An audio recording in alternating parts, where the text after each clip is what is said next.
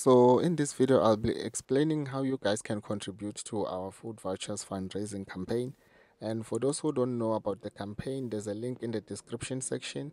You can click on the link to find out more about the campaign. So to those who are willing to contribute, here's how you can do it.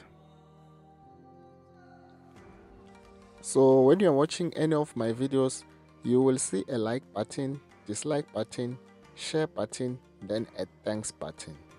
The thanks button has like a heart and a dollar symbol at the center.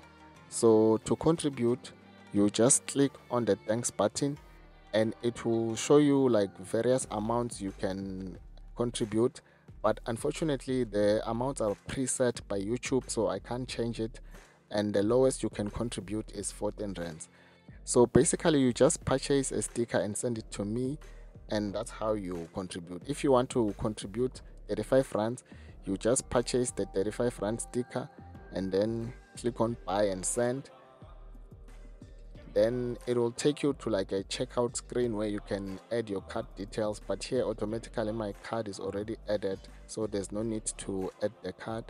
Then you can just click on pay, and that is it. So one thing you should note is that you can't buy two stickers at the same time.